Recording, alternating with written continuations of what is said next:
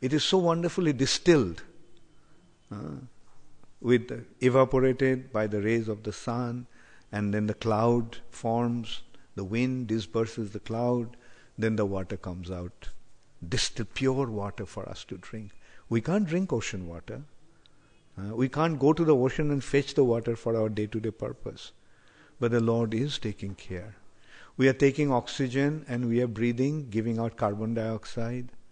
The trees and plants are taking carbon dioxide and giving us back the oxygen. So see how wonderfully God the Father has made all these arrangements. Now see how much He loves us. And let us recognize His love for us and try to reciprocate. Just as your son is not considering how much you love him and how much you want to speak to him, how much you want him to come to you. Similarly, he is waiting.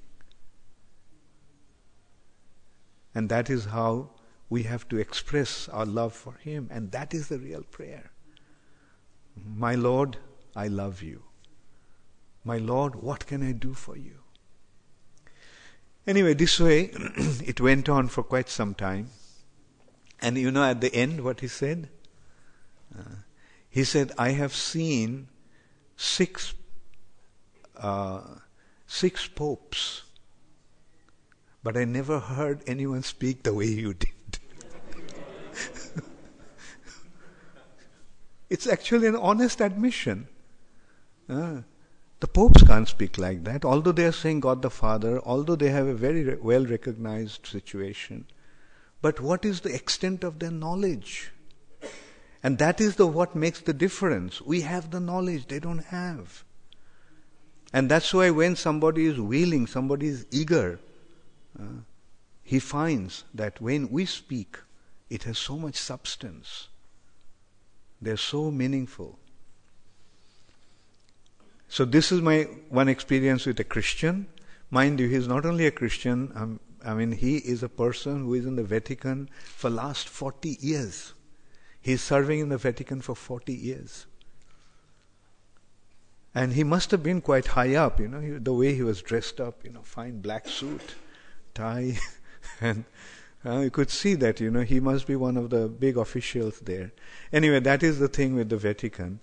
Do you want to hear about an experience that I had with a Muslim gentleman?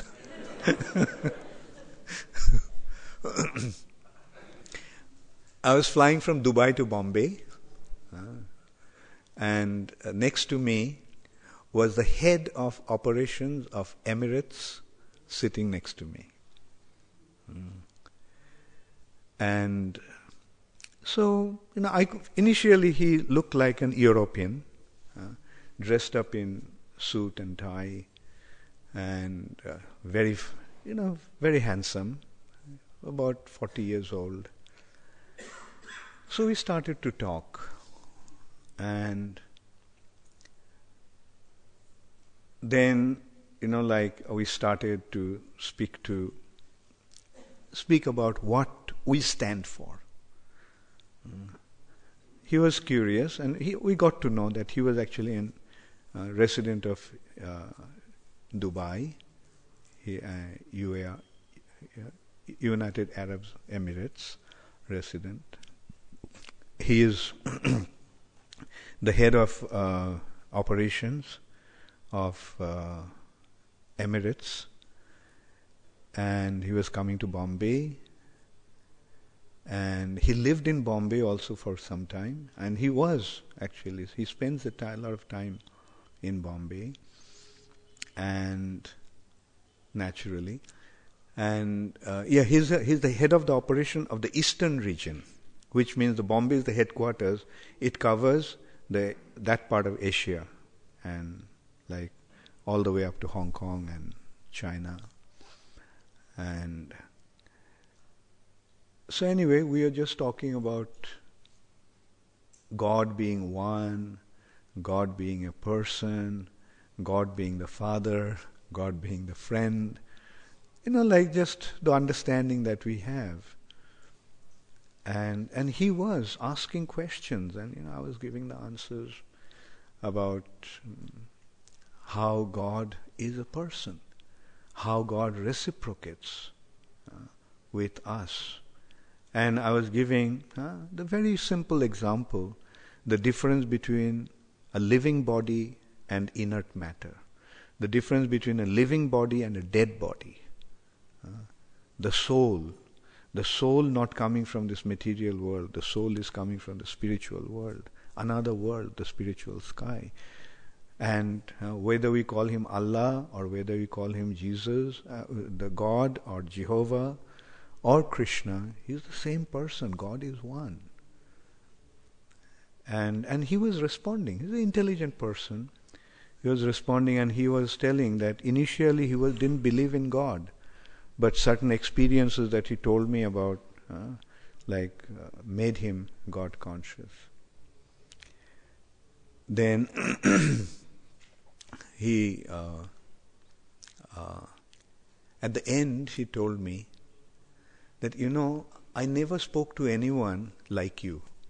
Then he meant dressed up in this way, because the Muslims in India have a very strong feeling about saffron-colored people, saffron-robed people, because the way it has been, the conflict is going on between, RSS, BJP, and sadhus versus Muslims, and so obviously he had his feelings about that. He didn't say very much about that.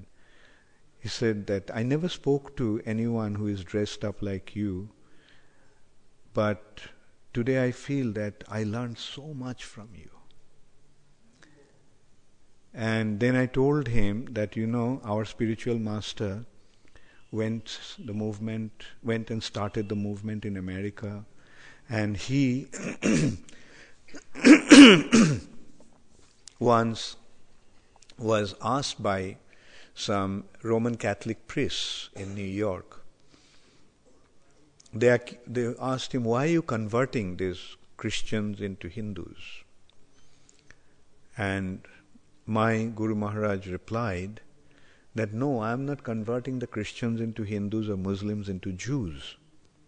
I am simply making better Christians out of the Christians, better Jews out of the Jews, better Muslims out of the Muslims, and better Hindus out of the Hindus. And I told him that, look, I was born in a Hindu family, but I didn't really know what Hinduism meant until I came across my spiritual master. And today I can tell you the real purpose, real objective of different religions is to understand the Supreme Personality of Godhead as He is. And it was so nice that you are so open with your approach, your questions, and you accepted them so sincerely. And he admitted that, yes, this knowledge was so... So this is how we can see that even a Christian, a hardcore Christian from Vatican, an Arab gentleman from Muslim background, when we speak to them, they immediately recognize that we are not talking about any sectarian thing. We are talking about the Supreme Personality of Godhead in a very, very conceivable scientific way. It is not a blind faith, but it is a matter of understanding Him as He is. He is one without a second. So why are you creating this conflict under the banners of different religious faith? Anyway, at least we can consider that we are very fortunate that we found Krishna consciousness. We came across Srila Prabhupada's teachings, and today we are situated in absolute knowledge. We found the highest spiritual understanding, the highest spiritual path that will lead us to the ultimate destination with a very clear understanding that even, what to speak of other different religious groups, even the Hindus, what we have, what to speak of the Hindus, even the Vaishnavas don't have. That is what we got from Srila Prabhupada. Other four Vaishnava Sampradayas, they don't have any information, a proper information about Vrindavan. Their destination is Vaikuntha. So, here we are. We have the highest spiritual understanding. That also reminds me, like, I met one Sikh. Sikhs are although very close to Hindus, but here I met one person, very successful family, very well-to-do, and he's from that family. I met him in Dubai, and through one of my acquaintances. And one evening we were supposed to go out. They wanted to take me out in Dubai. They're also there on business. There's a boy whom I knew from his college days, Subodh Dalal. He's the son of India's one of the Air Force generals' son, and his partner, business partner, Paramjit Singh, Sikh. And so they came. They met me when they got to know that. So when Subodh got to know that I was in Dubai, he wanted to see me. So we met in the afternoon. I invited them for lunch, where I was staying, and then they wanted to spend some time with me in the evening, and they wanted to take me out actually. I said, okay, fine, I'm here for a day, so 2 days. I will go out with them. But then we had a little talk in the afternoon. Then Paramjit changed the plan. He told Subodh, I don't want to go out with Maharaj. I want to spend this 1 hour with him, talking to him. So Subodh called me and I said, fine, that's much better than going out. So they came to see me where I was staying. And that discussion instead of 1 hour, it went on for 3 hours. And not only that, Paramjit was telling, Maharaj, next time you come to Delhi, you must stay with us. Now, you see, the Sikhs, I don't know how much you know about their attitude. They don't really blend with the Hindus. And I was thinking, he may be so favorable, but I don't know how the family is going to take it. So although I said yes, but I knew I'm not going to stay at your place. But through Subodh, he got to know when I was arriving, and here it is. When I landed in the airport, somebody receives me right inside the airport, brings me out, and here is a big car waiting for me. And others also came to see me, and so he drove me to his house. And not only their house, their 3 brothers have 3 villas. and so anyway, I was and I was so surprised to see the family. They became so receptive. And then one evening, I stayed for 2 days, and one evening we had a program, and a whole lot of devotees came from Gurgaon. Generally in Gurgaon is the place where I usually stay. And not only that, his father, Paramjit's father, made a condition. He said, his condition is, whenever I go to Delhi, I have to stay at their house. And last time I met Paramjit was telling me that he found out that Guru Nanak actually met Sri Chaitanya Mahaprabhu. I said, wow. Like him telling, there is a follower of Guru Nanak, Sikhs, and he is admitting that Guru Nanak met Sri Chaitanya Mahaprabhu. So this is how, when one gives us patient hearing, this is how they get affected. All it's a matter of just listening to us, because Prabhupada has given us the highest information. Because Chaitanya Mahaprabhu gave us the perfect understanding of the spiritual reality. Hemanga, you are nodding your head. You met Paramjit, yeah? You came to their house also, yeah. What do you think of that family? Yeah, and they're very wealthy family actually. Very wealthy family. And his father is 80 years old, but is straight as a very fit person. And he told, once he was driving me, we are going to meet some politician. We are going to meet Uma Bharati actually. And he was driving the car. He said, I don't let the driver drive my car. I drive myself.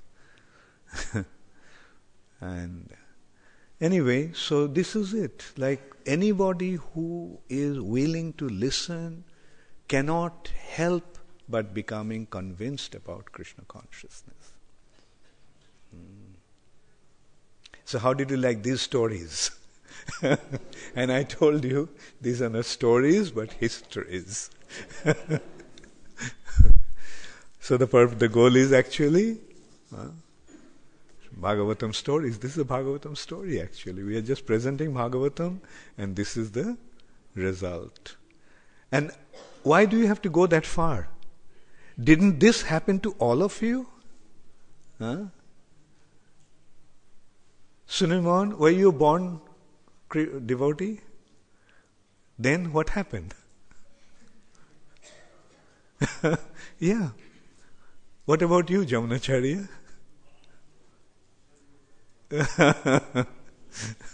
So, Mukunda Hari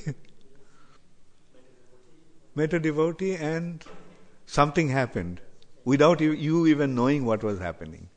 Isn't it? Rasa Rasik, what about you? Same. Is that the case with all of you? You are not a devotee but became a devotee. How did it happen? Satya? Yeah. Talking to devotees and look what happened to her. Of course, she has a very special devotee acquaintance. Her cousin she is the cousin of Guru Gauranga.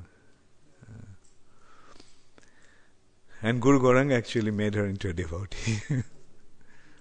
Made her in the sense Guru Gauranga spoke to her about Krishna consciousness. And made her watch Abhacharan.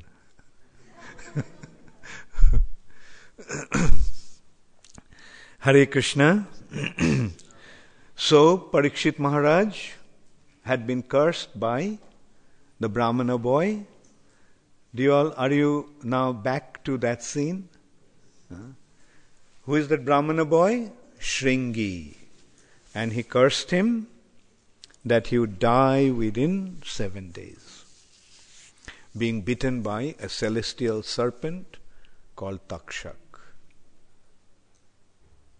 Now, what did Parikshit Maharaj do as soon as he got the news? Did he call some snake doctors to counteract the snake poison? No. He said, okay, I have to leave my body. If that's what the Lord wants, fine, I'm ready. Now see Parikshit Maharaj's situation. Do you remember when Parikshit Maharaj was in the womb of his mother? Then Ashwathama, the son of Dronacharya, released the Brahmastra to destroy him. The last member of the Caru dynasty. The only surviving member. Otherwise, besides the Pandava, 5 brothers, everyone was dead in that family. So he was the only surviving member of the family in the womb of the mother. So Ashwathama wanted to destroy him. But when he was in the womb of his mother, Krishna came and saved him. So when he was in the womb of his mother, Krishna came and saved him. And now a Brahmana boy's curse is going to make him die. What do we understand this way? from these happenings. These are all Krishna's divine arrangement. When we take shelter of Krishna, when we surrender to Krishna, Krishna takes care of us. Marobi rakhobi jo ichha tohara. And that is the attitude of a devotee. Krishna, if you want to keep me, if you want to save me, if you want to protect me, you can do that. If you protect me, then no one can kill me. And if you want me to die, fine. Because I know when you want me to die, nobody can save me. So that is a wonderful demonstration of Parikshit Maharaj's submissive attitude. Krishna, you want me to die? Actually, it came in the form, your wish has come in the form of the curse of a Brahmana. It is not that the Brahmana cursed me. That's how Parikshit Maharaj was seeing. It's not that the Brahmana boy cursed me. It is your desire that is manifesting in the form of this curse. So if you want me to, I am not going to be perturbed by that. And in a way I can say that how this Krishna consciousness movement has affected different individuals. Because it's not only that this kind of attitude is demonstrated by Parikshit Maharaj. This kind of attitude becomes common with all those who have taken shelter of Krishna's lotus feet. I will give you an example. Right here, Jamunacharya, his only son died in a car accident. And he was totally unperturbed. I was in America at that time. I phoned him. And I even told him, Jamunacharya, I'm coming down. He said, no, Maharaj, there's no need for that. Like, if Krishna wanted, he took him. Krishna gave him to me, and now Krishna has taken him back. So how can one have this kind of faith in Krishna to display this kind of detachment? Anybody in this condition would have been completely devastated. But I saw personally how Jamunacharya and his wife Chitra Devi was not affected by that. Why? Because they understood. First of all, everything happens by Krishna's divine arrangement. And their son was not their son. They are Krishna's part and parcel, who came to them as a son, and now that Krishna has taken him.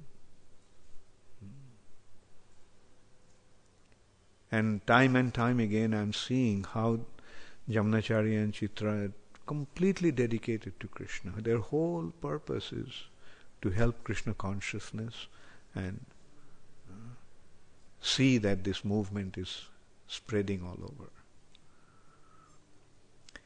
So these are the practical demonstrations. When we understand, like not only Parikshit Maharaj, why did Parikshit Maharaj develop that attitude? Because of Krishna consciousness. Therefore, anyone who properly accepts the process of Krishna consciousness will develop this attitude. Marobi rakhobi jo ichha tohara.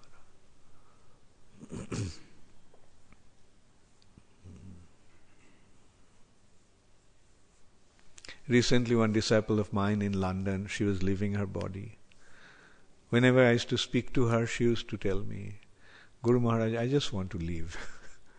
I don't want to continue. And she was, although she had terminal cancer for so long, she was suffering so much, but her spirit was so high, as if she was not at all affected.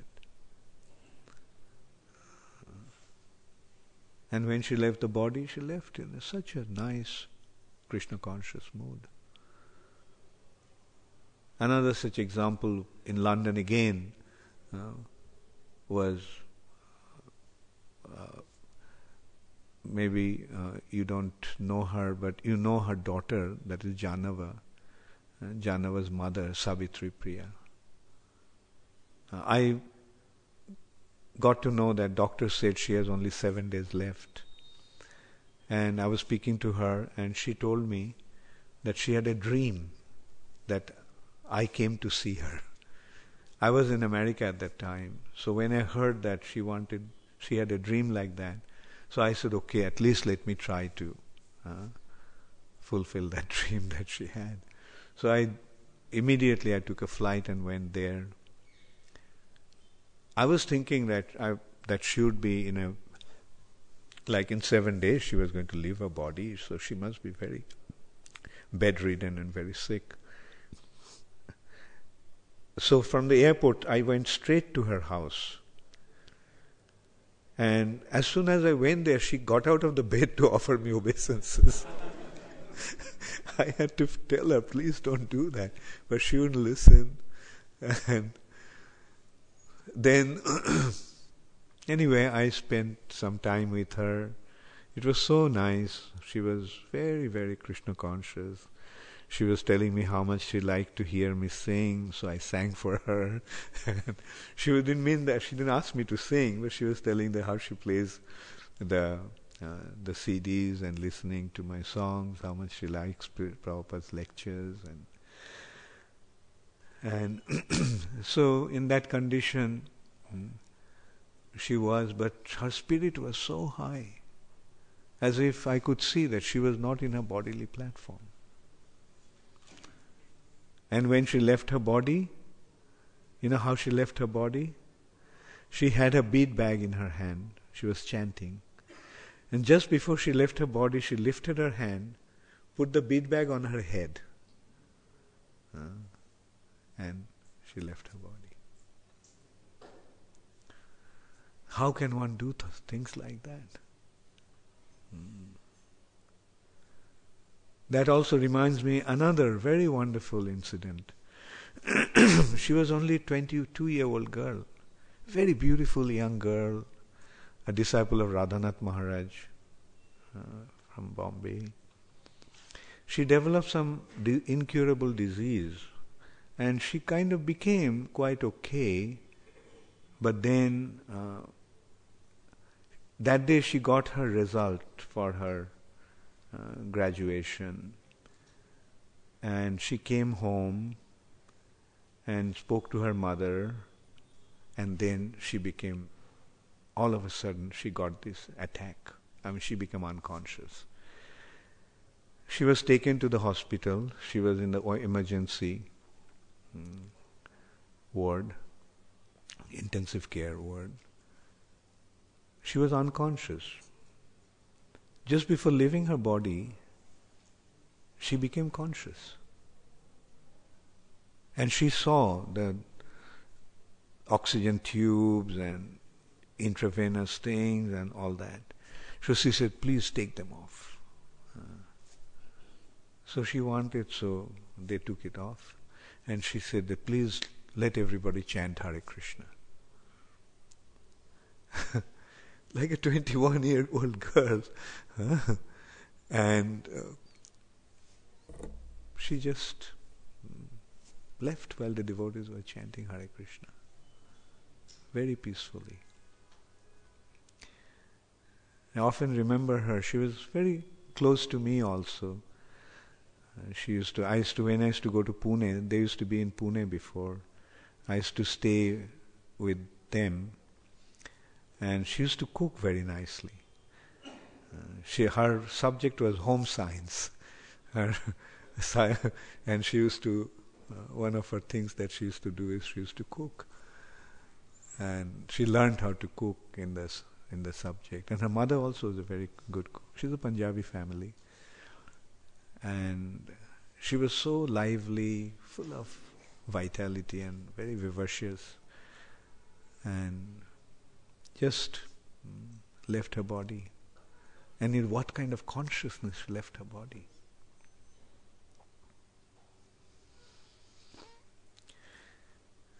And time again we are seeing that, and that is the proof of the authenticity of Krishna consciousness, authenticity of the process that we are practicing. Not only how we live, but how we die also. And that is the final test. Dying to conquer death. Therefore, once I gave a seminar, a series of seminars at different places actually, called The Art of Dying. Krishna consciousness actually is an art of dying, the way to immortality. Through death, we reach the region of immortality.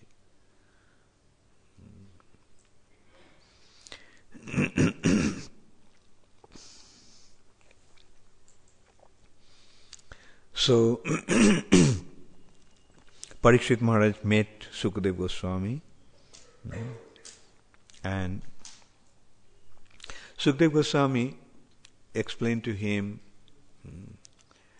Parikshit Maharaj asked him, what's the goal of life?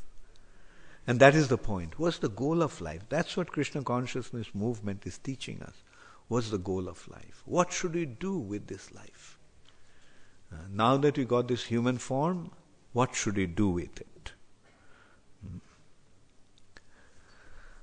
Should we just lead our life eating, sleeping, mating and defending?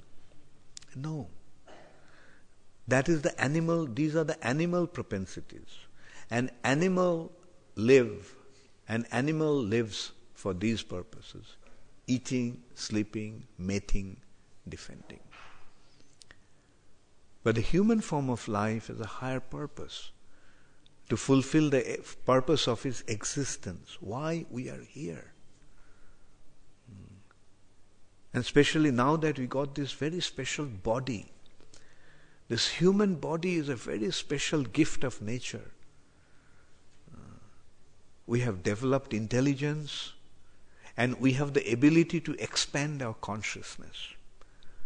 We have the ability to expand our consciousness to such an extent that we can conceive the inconceivable. That is what only the human beings can do. To conceive the inconceivable. Inconceivable, achinta. What your mind can conceive is chinta, thoughts. But this is something that cannot be conceived with our thoughts. That's why it is inconceivable. But this, in the human form of life, can be conceivable. And how is it conceived? If we follow the process, then in our hearts the knowledge will be revealed. Dibbogyan hriday prakashita. Tene brahmarida adikavaye muihanti jatsuraya. At the very first verse of Srimad Bhagavatam, this point has been made. What is this Srimad Bhagavatam? Srimad Bhagavatam is the knowledge about that inconceivable, completely independent personality of Godhead. And this knowledge is revealed in the heart. It is not, we can receive knowledge in two ways, with our head and with our heart. Material knowledge we conceive with our head, but the spiritual knowledge we conceive within our heart. This knowledge was first imparted by Krishna to Lord Brahma. Tene brahmarida adikavaye muihanti jatsuraya. This knowledge was imparted to Brahma by the Supreme Personality of Godhead in the heart of Lord Brahma. The knowledge that bewilders even the demigods. Jats muihanti bewilders jatsuraya. Sura means demigods. Even the demigods are bewildered with this topic. They can't understand it. But this knowledge can be imparted. As we sing every day, Dibbogyan hriday prakashito. The transcendental knowledge is revealed in the heart. It's revealed in the heart. It's a revelation. How it happens? It happens by Krishna's mercy. The other day, when I was in Bombay, in someone's house, doing a program, and one question came up. Here, Mukunda Hari, you were there.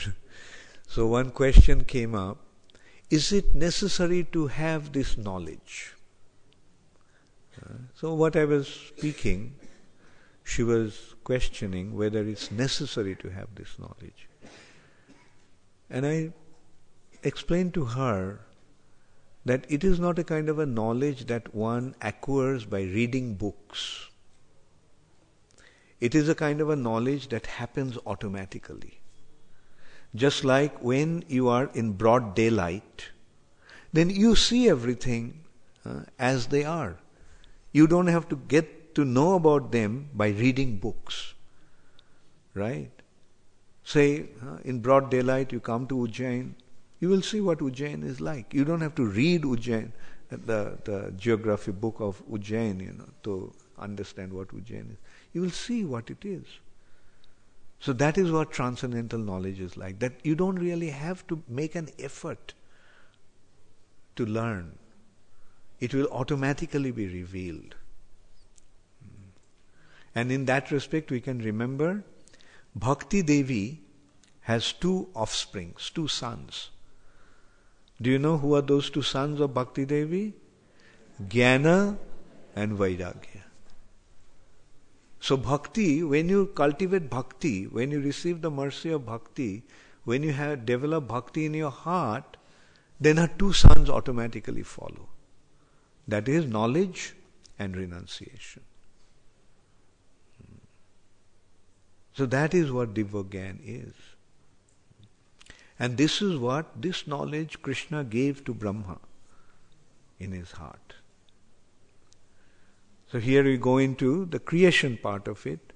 Brahma appeared from the navel of the Lord. From the navel of the Lord, one lotus sprouted. And Brahma found himself sitting on that lotus. He didn't know where the lotus was coming from, but he found himself sitting on a lotus, and there was an endless ocean. Just imagine Brahma's situation. He's sitting on a lotus and there is water everywhere. There's nothing but just water. And he doesn't have any recollection of his past. He is fully conscious now, but he doesn't have any memory of his past. So Brahma began to wonder, who am I? Like naturally, that's the first question. What's happening? What's happening here? Who am I? I'm here. Where did I come from? And what am I supposed to do? So Brahma thought that if he climbed down the stem of the lotus, if he reaches the bottom, then he'll find out who he is. Because if he goes to the bottom, he goes to the root, then he'll find out where he came from. Because he is coming from that lotus. So for 1,000 years Brahma climbed down but didn't reach the bottom. And it has been described that Brahma came very close to the spiritual personality of the Lord. But because Brahma didn't have the proper vision, he couldn't see it. In order to see the spiritual reality, we need the spiritual vision. So Brahma then climbed up and sat on the lotus again.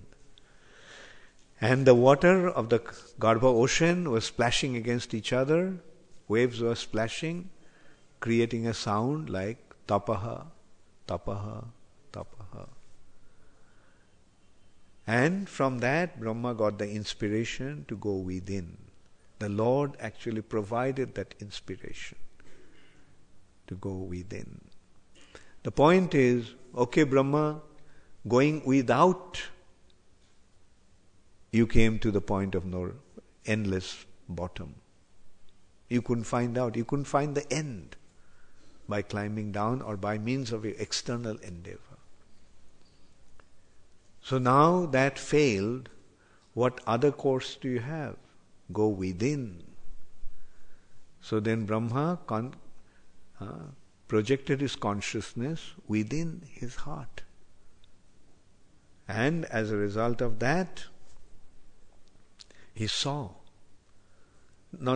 he first heard a sound. He heard a beautiful sound. What was the sound? Sound of Krishna's flute. And what was the sound saying? Oh, oh. The sound made Brahma think. He just focused on the sound. And then from the sound, he began to hear other words also coming out. And that was Gayatri. In this way, Brahma received the Gayatri. And he kept on meditating on that Gayatri mantra. And as a result of that, the transcendental knowledge was revealed in the heart of Brahma. Tene brahmarida adikavaye muihanti jatsuraya. He got the transcendental knowledge. What was that knowledge like? What happened to Brahma? And that is Brahma Samhita. Brahma saw the spiritual sky. He was transported to the spiritual sky. He was sitting in the lotus, but now he is in another world. And that world is Chintamani Prakara Sadmasu Kalpa Vriksha. He was seeing a beautiful place with beautiful houses, Prakara Sadmasu. And they were made with touchstones, Chintamani. Kalpa Vriksha, there are many trees. It's a forest, a place full of trees. But all those trees are Kalpa Vrikshas. Chintamani Prakara Sadmasu Kalpa Vriksha Laksha Vriteshu Surabhir Abhipalayantam. He is tending hundreds of thousands of cows. And all these cows are Surabhi cows. The Surabhi cows are also desire-fulfilling cows. Surabhir Abhipalayantam. He is sporting with beautiful damsels, the most beautiful girls. Who are they? Lakshmis. Lakshmi Sahasra Sata Sambhrama Sebhamanam. So this is how he saw. He was transported to the spiritual sky, and that's what he is seeing. And then he is seeing Venung Kanantam Aravinda Dalayataksham. Barhavatam. He is playing a flute. He has a peacock feather on his head. His complexion is Samasita Ambudam Sundarangam. His beautiful form has the color of the monsoon cloud or blue sapphire. Shyama Sundaram Achinta Gunaswarupam. And this is how Brahma saw. And the transcendental knowledge revealed in his heart from that. He not only saw the Lord, he saw his wonderful qualities. He saw him as Ramadi Murti Shukala Niyamena Tishtan. He expanded himself into various incarnations like Ram, Nrsimha, Varaha, Kurma. And that personality, he saw how he is the source of everything. Maya hi jassa jagadanda satani sute traigunna tad vishaya veda vitayamana. He saw the relationship of Maya with him. He saw the relationship with Lord Shiva with him. He saw the relationship with Durga with him. He saw the relationship of Ganesha with him. So in this way he saw everything in the light of that personality. So that is what happened to Brahma. Just by meditating on that mantra, the transcendental knowledge was revealed in the heart. And how did the revelation take place? He was transported to the spiritual world. He was seeing everything face to face. And that's how he was describing in Brahma Samhita. So, in this way, the transcendental knowledge was first revealed in the heart of Brahma. And then Brahma got the instruction, what he was supposed to do. He came here with a purpose, to create. The Lord has done the preliminary creation, but now Brahma has to do the secondary creation. What is the secondary creation in relation to the preliminary or principal creation? In the principal creation, the Lord created the universe. Then He filled up the universe, the innumerable universes generated from the breathing of Mahavishnu. Just like when you breathe underwater, then what happens? The bubbles are generated. So due to the breathing of Mahavishnu, innumerable bubbles are created in the universe, in the causal ocean. And each bubble is an universe. So he entered into each of these universes as Garbhodakshai Vishnu. And he generated water from his own body. He entered there, and from his own body he created water and filled up the universe with that water. And then he laid down. The moment he wanted to lie down in that Garbha ocean, understanding his desire, immediately Ananta Shesh appeared there. An expansion of Balaram. Balaram takes care of all the needs of Krishna. All the articles for Krishna's pleasure is an expansion of Balaram. So Krishna wanted to lie, or Garbhodakshai Vishnu wanted to lie in the Garbha ocean. So immediately Balaram expanded himself as Ananta Shesha. Because a snake can lie, float on the water. So he became a snake. And he became the bed of Vishnu. And immediately Lakshmi Devi came and started to serve Garbhodakshai Vishnu. And then from the navel of Garbhodakshai Vishnu came out a lotus.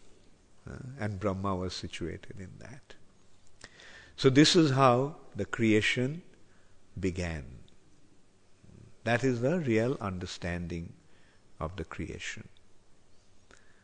And so, up to this point, he did all the creation, Vishnu.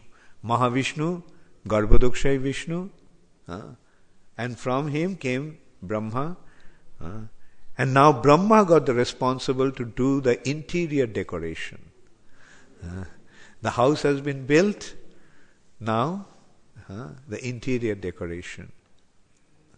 So that is Brahma's responsibility. And this decoration was not done by creating some houses and etc. This decoration was done by creating living entities. So Brahma got to know his responsibility. Now he will have to create living entities. So Brahma was so powerful that from his mind he could create. In a way, just as Krishna can do things just by his will, Brahma also has the ability to create from his will. Just like as we know, God said, "Let there be light." What happened? He simply wanted that let there be light, and there was light. Similarly, Brahma also considered, let there be suns. And immediately 4 suns appeared. And Brahma said, look, my sons, this is the responsibility I have been assigned with, so you all help me, assist me. Now these sons were situated in knowledge. So they said, sorry, Father, not getting involved into this messy business. We know what it is like. We don't want to get involved in that. So then, Brahma got angry. Like, my son, I am their father, I am instructing them, I am asking them to do something. See how disobedient they are. They don't listen to my instructions. And then, immediately Brahma thought, see, Brahma is so powerful that just from his mind, as he wanted, he created children. So can you imagine what his anger would be like? His anger would immediately destroy these children. So Brahma considered, they are my children. I should not be angry with them because they'll be destroyed. So Brahma restrained his anger. And although he restrained his anger came out in the form of Rudra, Lord Shiva's incarnation in this material nature. Rudra, the aspect of destruction. Then Brahma instructed them. He knew that they are going to be devastating. So Brahma said, okay, you all restrain yourself. Control yourself. You do not... rather, your business is to control yourself. So that's why we find the incarnation of Lord Shiva. Generally they are very peaceful. Shiva means peaceful and auspicious. And so this is how Brahma controlled his anger, but although he tried to control his anger came out in the form of these personalities of Rudra.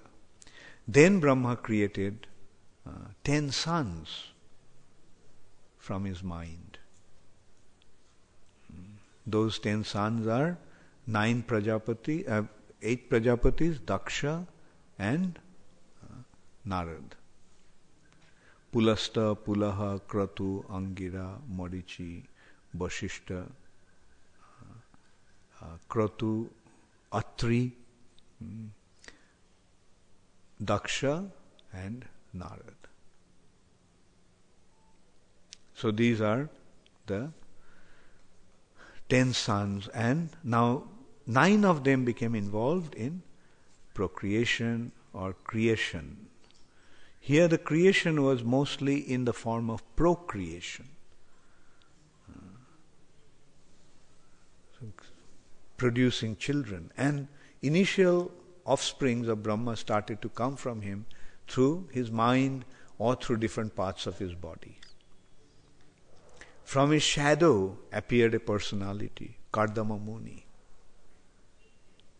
From his right hand side came out a personality, Manu. From his left hand side came out a personality, Shatarupa. The first man and first woman. From Lord's right hand side is Manu, from his left hand side Shatarupa. The first man and woman.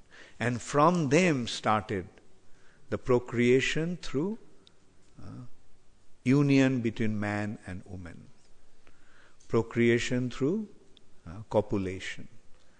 Couple. When the couple united, then the offsprings appear.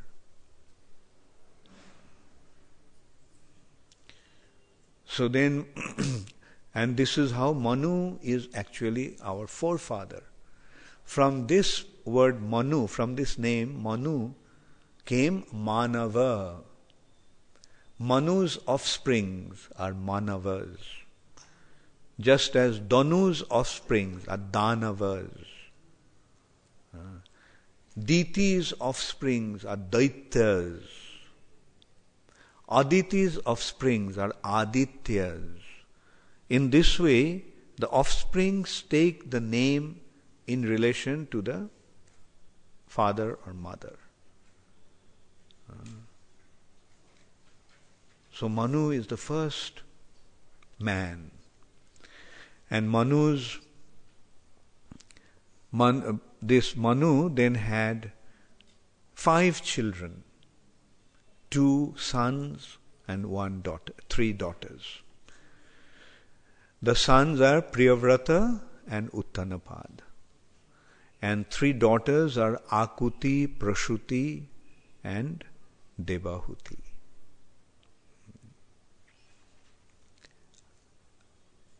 Devahuti was given to Kardama Muni, a great exalted personality. And he was told by Lord Brahma that you procreate, you create offsprings, because that's Brahma's purpose. The universe now empty has to be filled up. So Kardama Muni considered that in order to do that I have to become qualified.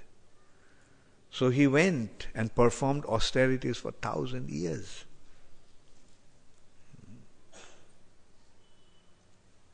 And then Brahma the Lord instructed Manu to offer his daughter to Kardama Muni.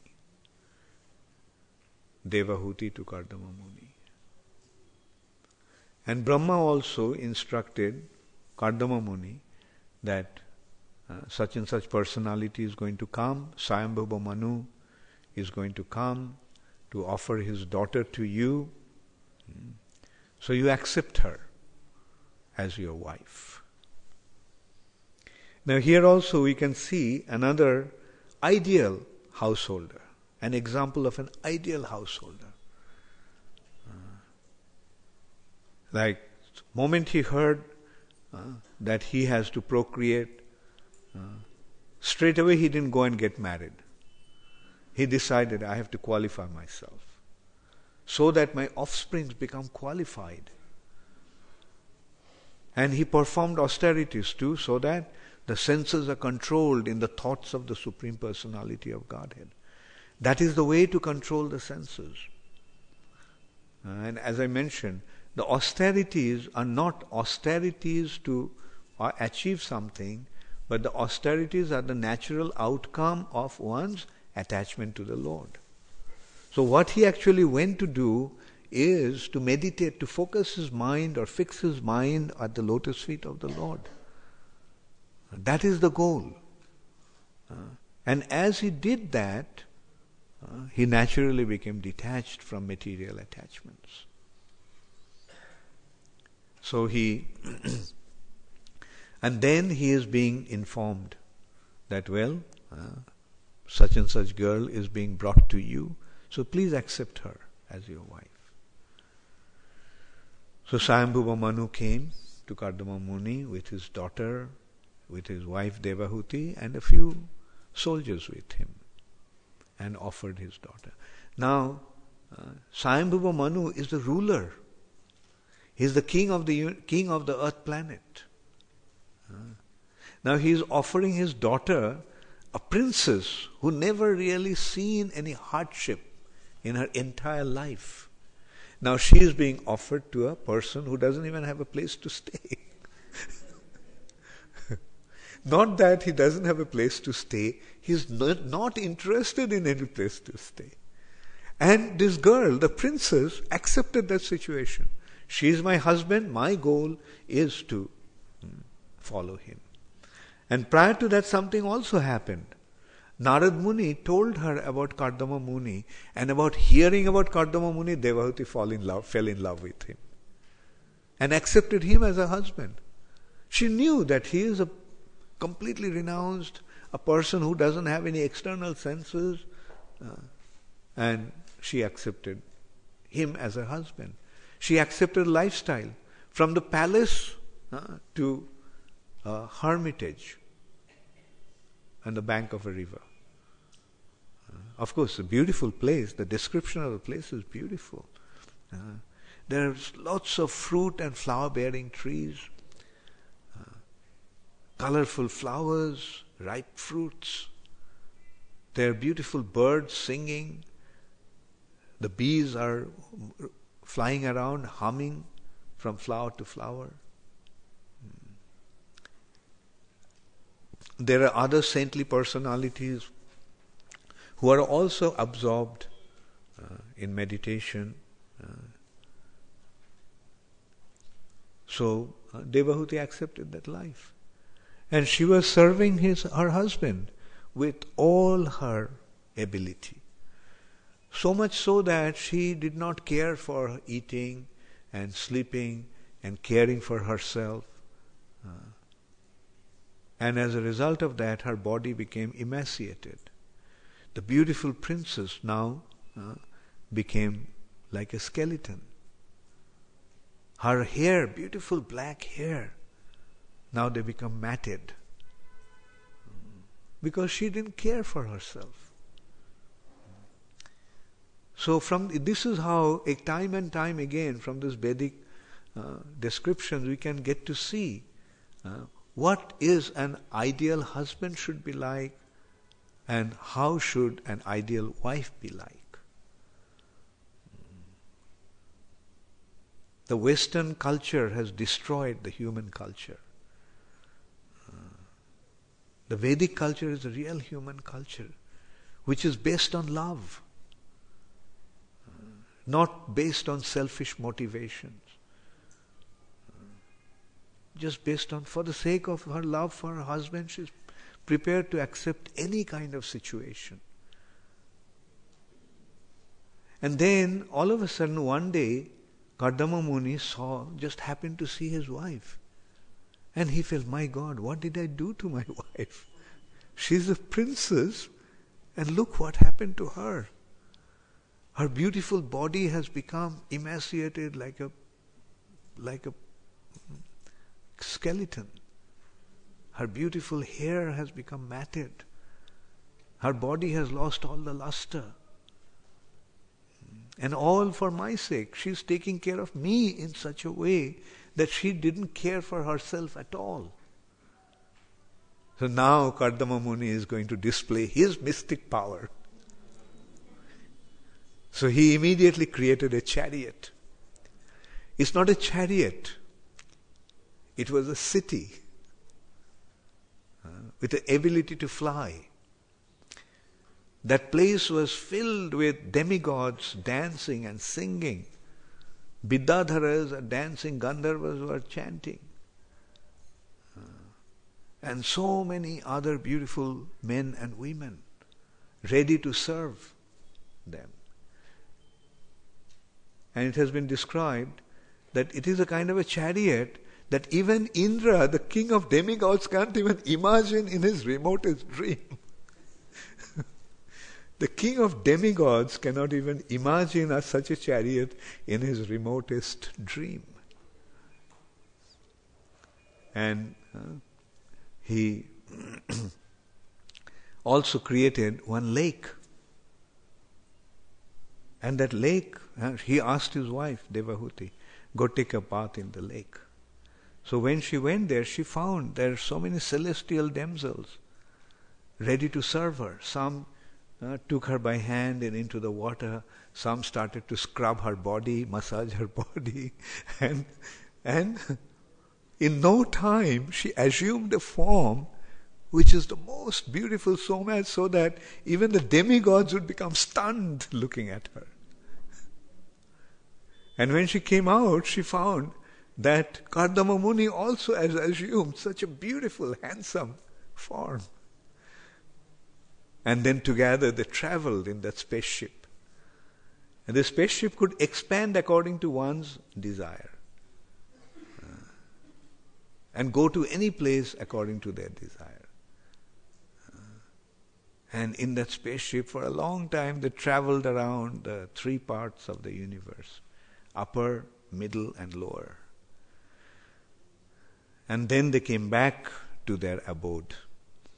There Kardama Muni accepted his form as a sage, and 16 daughters were born from them. And then he was about to leave. So Devahuti told him, "My lord, you promised me to give me a son. So please fulfill that commitment of yours." So then Kardama Muni stayed back. And the Lord then came to Kardama Muni and said that I have been so pleased with you that I'm going to become your son. And that is Kapil Muni. So when after Kapil Muni was born, Kardama Muni told him that, "My lord, if I see you as my son, I won't be able to properly meditate on you. So I'm leaving now, so that from a distance I can fix my mind at your lotus feet." So here we can see that Kardama Muni's relationship with Krishna was in Santaras. In Santaras, he simply wanted to meditate upon the Lord. Even though the Lord has appeared to him as his son and he could develop Vatsalya Ras, he didn't want to accept it. That's why it says, "Jar jai rashai shei sharbuttam." Whatever one constitutional mellow is, he considers that to be the highest. He considered that to be the highest. So he then left home to meditate upon the Lord. And he assured Devahuti that I am leaving you under the custody of my son. And Kardama Muni instructed Kapil Muni instructed Devahuti on Bhakti Yoga. And he came to re-establish Sankhya Yoga. So Kapil Dev has established the proper Sankhya. There are two types of Sankhas are prevalent. One is atheistic Sankhya and the other is devotional Sankhya or theistic Sankhya. There are two Kapils also. There is one Kapil who was born in an Agni dynasty, a king. He was born in a royal family. He became a saintly personality and he propounded the Sankhya philosophy, which is atheistic. It's analyzing the material nature without accepting the Supreme Personality of Godhead. But the real Sankhya is theistic Sankhya. The real goal of Sankhya is to transcend the material nature and come to the spiritual reality. In the 11th canto, Uddhav, when speaking, he is also speaking about Sankhya, and he spoke about various types of Sankhas. The Sankhas that are dealing with 16 elements, Sankhas that are dealing with 24 elements, Sankhas that are dealing with 26 elements, 26 considerations. But in Bhagavad Gita also we get Sankhya.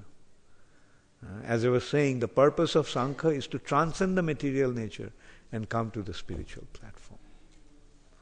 And what is that that Krishna gave in Bhagavad Gita in just 4 lines? Bhumi rapo analo vayu khang mano buddhi revacha ahankara iti angme bhinna prakriti ashtadha. Now with this 8 considerations, Krishna analyzed the entire material nature. Bhinna prakriti ashtadha. But then he considered apareyamitasthannang prakriting vidhi me param. These are separated energy of mind. But beyond that, there is a superior energy from which the living entities are coming and they are sustaining this material nature. Sankhya ultimately goes into that point. Objective, the object and subject. This external world is object. No matter how we analyze it, with 8 considerations or 25 considerations, it's external. But that is objective. But object rests on the subject. The subject is I. Jajedang dharjate jagat. This living entity, the I, is sustaining this material nature. Dharjate jagat. We are here, that's why material nature is manifest. When none of us will be here, then what will happen? When there is nobody to witness this material nature, what will happen? The material nature will become unmanifest. Abbhaktadini bhutani vyaktamadhani bharata. Abbhaktan nidhanan neva tatra ka paridevana. So, this material nature was unmanifest, it became manifest, and then it will become unmanifest again. When it becomes manifest, when the Lord glances towards this material nature, through the glance of the Lord, the living entities come into the material nature, and the material nature becomes manifest. And when the Lord withdraws his glances, then all the living entities are withdrawn from the material nature. Then the material nature becomes unmanifest once again.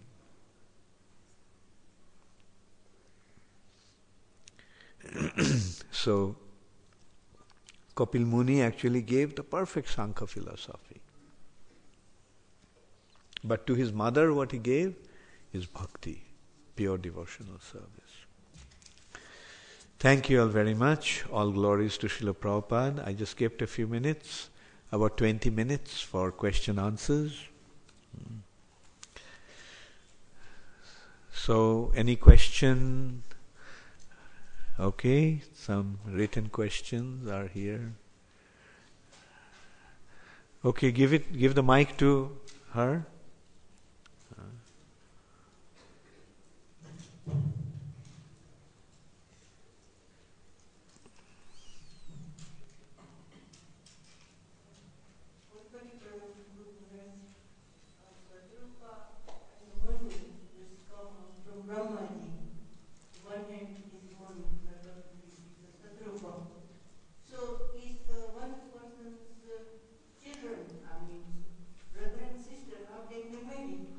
Well, at the beginning, some source had to be there.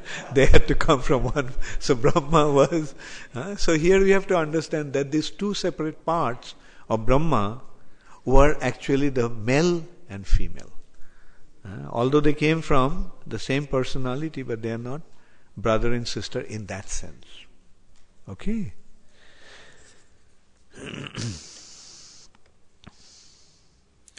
Hare Krishna Maharaj, this question is from, thank you, okay, Rasamrita Devi Dasi. Where is Rasa? Okay.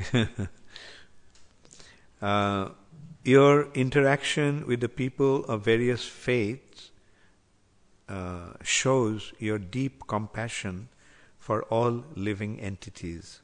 May I ask you to speak about the qualities and mood that we should develop as preachers of ISKCON so that we too can impact on the people that we meet. Rasamrita Devi Dasi also, that's the second question? Yeah. So this is the first and that's the second question. Well, I don't know what to say. Only thing I can say is that I like to talk. So whenever I find somebody to talk to, it's and oftentimes we get a nice result. And actually often I make acquaintance with people in my flight. The other day also I was flying from Bombay to Calcutta, and next to me there was one person, we can see that, he's quite a successful businessman. And so, and we started to talk. And I didn't really feel any such compassion, to tell you frankly. But as I said, I like to talk. So we started to talk. And what can we talk about? We can talk about only one thing, Krishna consciousness, or rather try to make things lead to that point. And this person also at the end, he told me that he was religious. He was religious, but that was about all.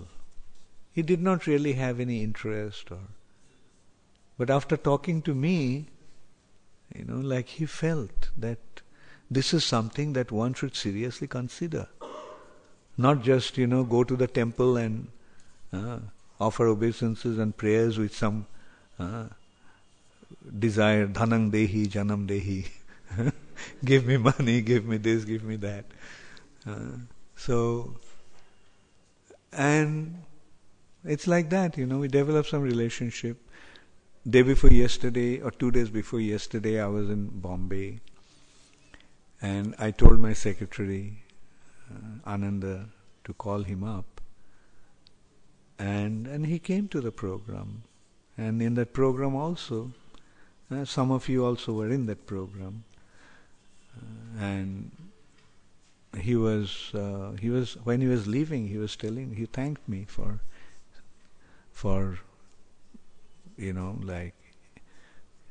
enlightening him. He learned so much, he was telling me. So that's how it is. We talk, and some people like to hear.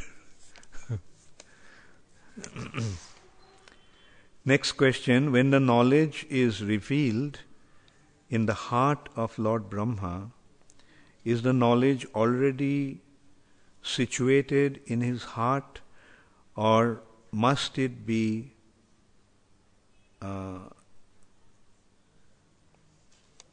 what's that? Huh? Okay. Oh, transferred. Must have been transferred there. Okay. Yeah. See, Jiva is also Satchidananda. Chit, the knowledge aspect, is there in him. Only thing is, it's covered. The knowledge is there with the Jivas, but it's covered. So what cultivation of Krishna consciousness does is removes the covering. Just consider a bulb. If there's a black paint on it, will any light come out?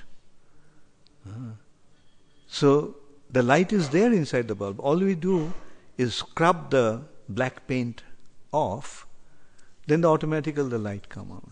Similarly, the spirit soul has the knowledge, but it is a matter of removing the external covering. Then the knowledge automatically shines forth. Thank you. Okay, some more questions here. This is from Palika. Where is Palika? Okay. Dear Maharaj, please accept my obeisances. All glories to Srila Prabhupada. You are talking about how if people just listen to a devotee, then their heart can be transformed. How can we make someone favorable to hearing about Krishna without causing offense? Why should there be any offense? You are bestowing your mercy. This is mercy, not offense.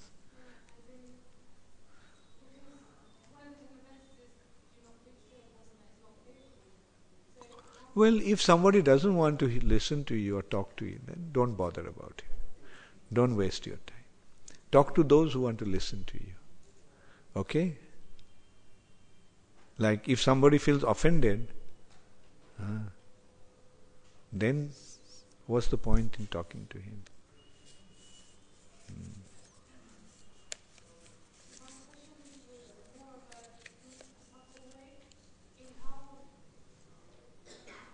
Give her the mic.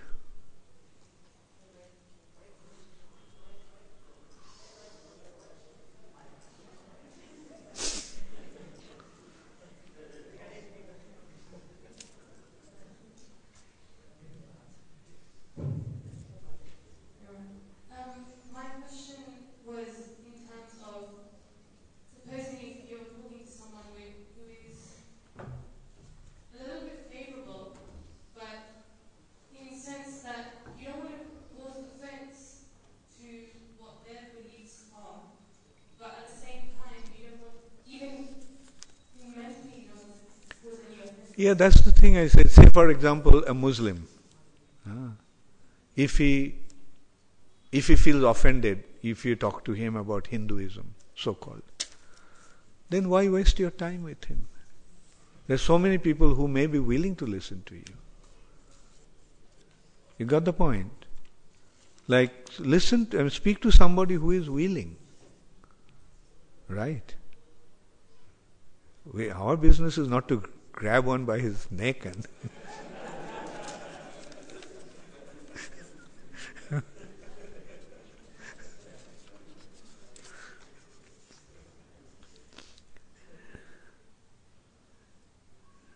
Is that Devahuti? Yeah.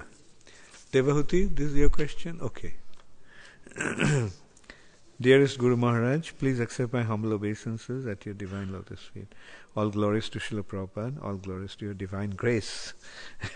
Although I have been blessed with a human form and have been introduced to the process of Krishna consciousness, I must honestly admit that despite hearing, experiencing and realizing the authenticity, power of Krishna consciousness, authenticity and power of Krishna consciousness, I fail to follow uninterruptedly or spontaneously. What should I do? Okay, just carry on doing it, whatever you are. Just keep on chanting, read Prabhupada's books. That's the thing that you must do. Chant at least a few rounds every day. I know you are very busy, so it may not be possible to chant 16 rounds. It may not be possible for you to read for 1 hour, but at least make it a point to chant, make it a point to read some pages, and make it a point to associate with good devotees whenever you have time. I know you're so busy that you don't even get time to eat. That's what your mother told me. And Devahuti is actually studying to become a judge. Like there is a course that you complete that course, and then you become a judge straight away. I mean, with some training though. So you can see that it's very, very arduous. It takes a lot of effort. Nothing comes easy. So, but still you are chanting, so continue. You see, you are in a situation where you cannot really commit yourself to, as you said, uninterrupted and unconditional devotional service. Okay, that's not possible. So go through whatever you're going through and then become fully surrendered to Krishna. You know that that's the goal. It may not be now, it may not be possible now. Like say for example a child. When he's a child, then it behaves in a certain way. It's expected that the child would behave in that way. But when the child grows up, then he behaves in another way. So if you're a child now, behave like a child. And then when you grow up, it'll happen. Okay? Thank you. Some questions from the internet. Also Nrishingananda Das from South Africa. Hare Krishna Guru Maharaj. When the creation is destroyed, all living entities enter into the body of Mahavishnu. During the creation, are the living entities projected into the material world through the glance of Mahavishnu or through Garbhodakshayi Vishnu, as in the case of Lord Brahma? Your servant, Nishingananda Das. Yeah. So glance is from Mahavishnu, Nishingananda. It is Mahavishnu's glance that makes the material nature agitated. She was inactive, and now she became active. She became agitated due to the glance. As if by the glance of a man, a woman becomes agitated. So the ultimate man looks at the ultimate woman, the material nature. And material nature becomes agitated, and the living entities are now projected. So the point is, it is through the glance of Mahavishnu that the material nature conceives the living entities.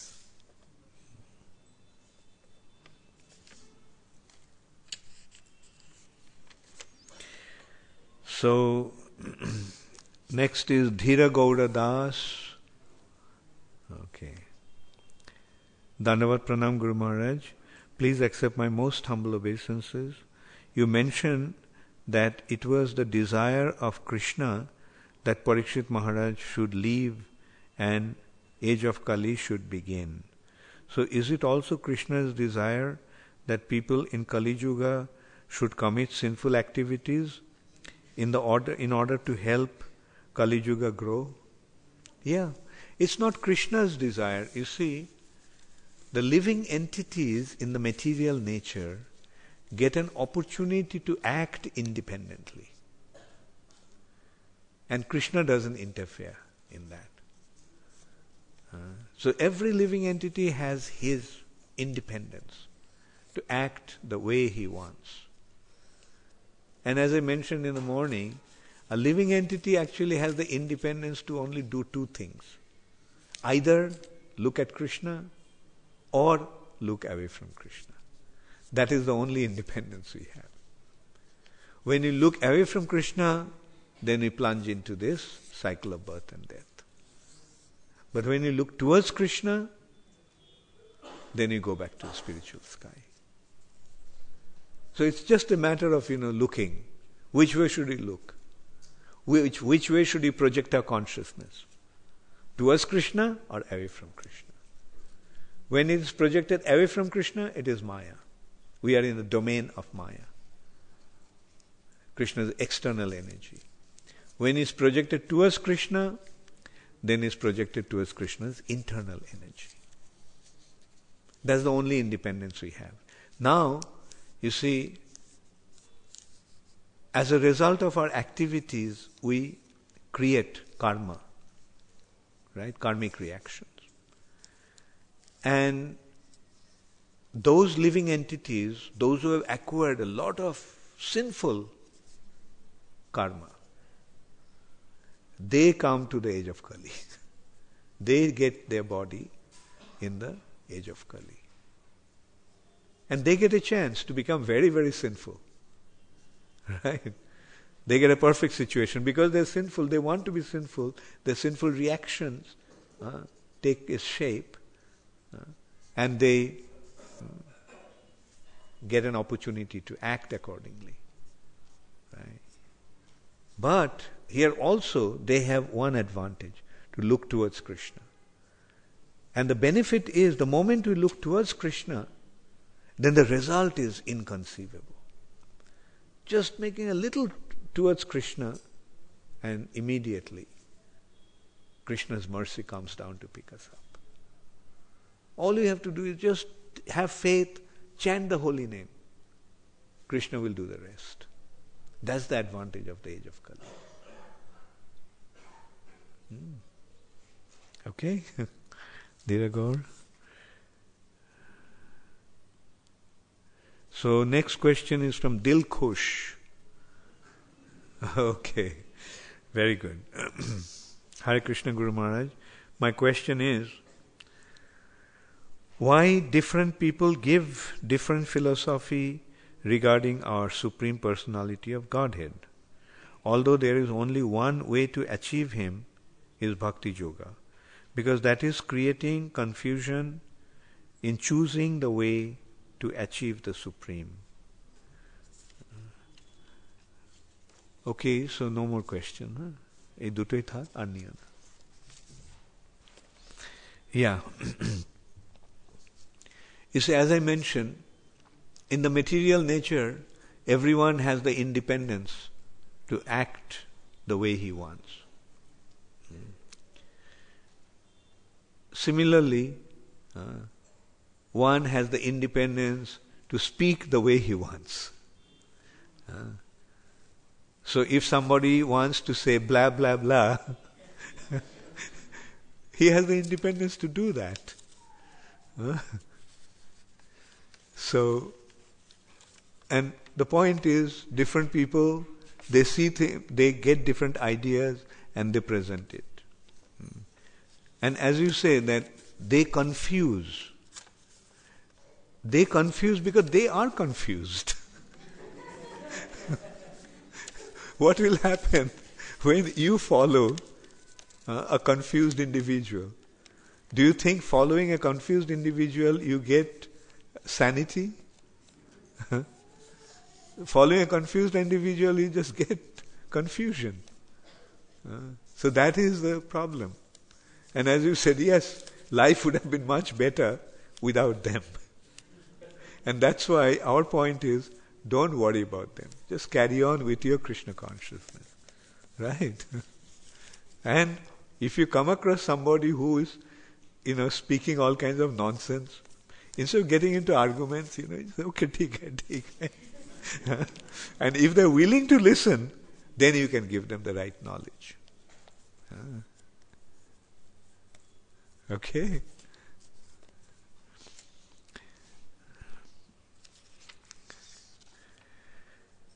So this is from Suraj from Leicester, England. Hare Krishna Maharaj, please accept my humble obeisances. All glories to Srila Prabhupada. My question is, what was the purpose of Lord Brahma's incarnation? Yes, what was the purpose of Brahma's incarnation? Sorry, no, not Brahma. What was the purpose of Buddha's incarnation? Very good, Suraj. It's a very nice question.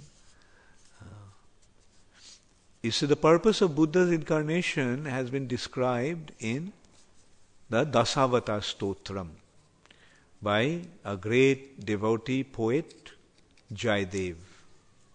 He wrote a beautiful book,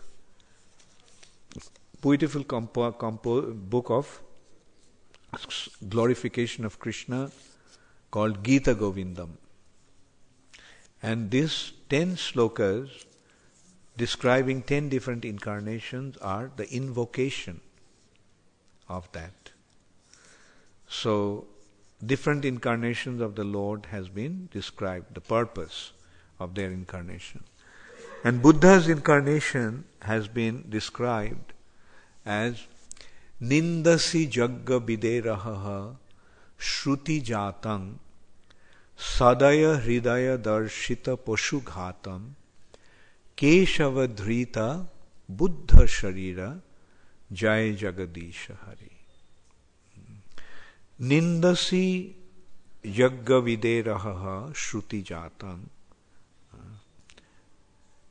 The concept of sacrifice that developed from the Shruti or Vedas, he said that that's not necessary. There's no need to perform sacrifice. Why? Because in the name of sacrifice, innocent animals were being slaughtered. And seeing that unnecessary slaughter of animal in the name of the Vedas, the heart of the Lord became afflicted. Sadaya, Hridaya, Darshita Poshughatam. Sadaya means very compassionate, Hridaya, heart. Very compassionate heart of the Lord became afflicted, seeing Darshita Poshughatam, seeing the slaughtering of animals in the name of the Vedas. So Keshava Dhirita Buddha Sharira. Keshav, Krishna, assumed the form of Buddha, and as Buddha, what did he do? He said there is no need for following the Vedas. Because in the name of the Vedas, the animal sacrifice was going on. What is the best way to stop animal sacrifice? Reject the Vedas. So the activities of the Vedas also will be rejected. So in this way, in order to stop animal sacrifice, Lord appeared as Buddha. And he rejected the Vedas, which was re-established by Shankaracharya. So next one is Karunika Devi Dasi. Pranam Guru Maharaj. You said that Kardama Muni was in Shantaras. Please explain more about this quality of Kardama Muni. You see, there are 5 rasas. So, one rasa is called Shanta. Shanta ras is translated into English as neutrality. The mellow of neutrality. Neutral means neither this nor that. Neutral means, if you consider the graph, there is axis, the left hand side of the axis is minus, right hand side of the axis is plus. The more we move towards the right direction, +1, +2, +3. Left direction, -1, -2, -3, and so forth. And there is the axis, that is 0. Right? It's neither minus nor plus. So that is the meaning of neutrality. Neither inimical to the Lord nor loving in that sense. Favorable, but not active. And their business or their attitude is to meditate upon the Lord. Right? There is awareness of the Lord, acceptance of the Lord, meditation upon the Lord, but no service, no activity. Right? On the other hand, there are negative activities, the demons are involved in negative activities, the devotees are active in positive activities. But those who are in Shantarash, they're neither negatively active nor positively active. Okay? Okay, thank you all very much. All glories to Srila Prabhupada. Gaur Premanande Hari Hari. So how do you all like these stories? So the purpose actually was to give the understanding of Krishna consciousness through the stories. So through the stories, things become more easily conceivable, more easily comprehensible, understandable.